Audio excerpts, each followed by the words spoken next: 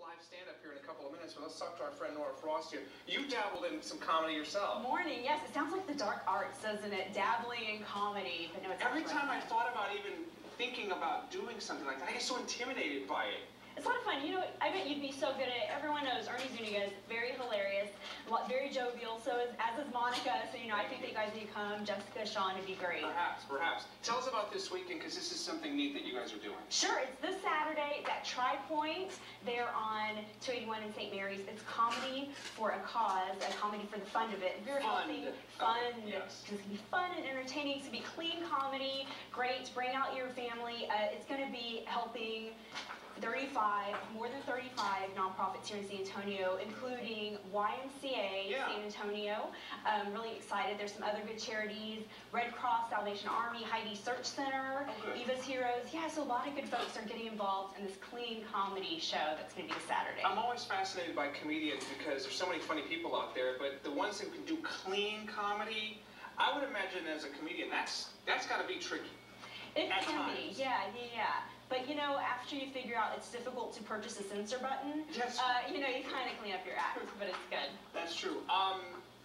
Give us an idea, I mean, what this kind of comedy do you do, or is it all like based on family events or personal experiences, or you know, current events? Yeah.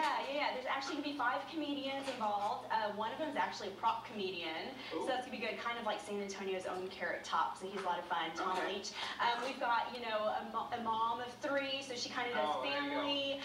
You got the 2 single ones that are on the circuit, Adrian and myself, and Bob kind of does, you know, retiree jokes and whatnot. He's hilarious.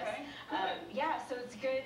It's going to be 3 shows to pick from, 4, 6, and 8. So, you know, in case you can't make it at a certain time of day, we are making it flexible. $12 tickets available online. Very flexible. Okay, and you mentioned the 3 shows. There they are right there. Comedy for the fun of it.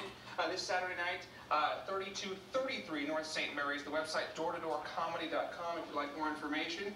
And Nora mentioned Adrian is here, so he's going to take us to break and perform. Adrian Lucio is going to perform for us right now, and he'll take us to break. Adrian. Morning, how we doing? Good to see you guys. Woo!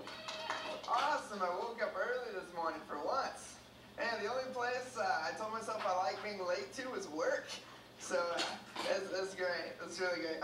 One of the things my dad kept on telling me about was our generation, how the generation I live in right now, how we were getting lazy. He's like, you guys are getting lazy, because we are. You know, our generation, we were getting so lazy. We don't even knock on doors anymore. We text you when we're outside. Am I right? You show up to a friend's house, it's like, hey, I'm outside, come on out. Right? LOL-OMG, sing.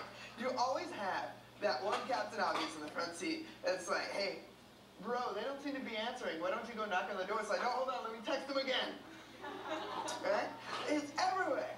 And my niece, she abbreviates everything, which makes it hard. She got in trouble in school the other day for texting in class, and I texted her. I said, hey, what's this note about you getting in trouble in class? She sends this.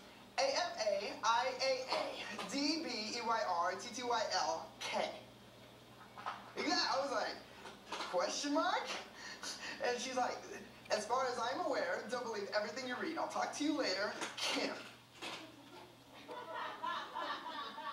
Okay. It's crazy. They abbreviate everything, you know? And I had to teach my dad the other day how to send text messages. We had that little classroom, that little, living room course. And he asked me, he's like, son, what does IDK mean? I'm like, I don't know. He's like, yeah, nobody else seems to know either. Oh my goodness. And the hardest one for him, though, is LOL. It blew his mind. He's like, what does LOL mean? I'm like, it's not LOL, it's LOL. It means laugh out loud. He says, okay, cool, because I get that a lot. So I decided to test him on it one day, and I sent him one of my jokes. And he sent me back, I will LOL out loud.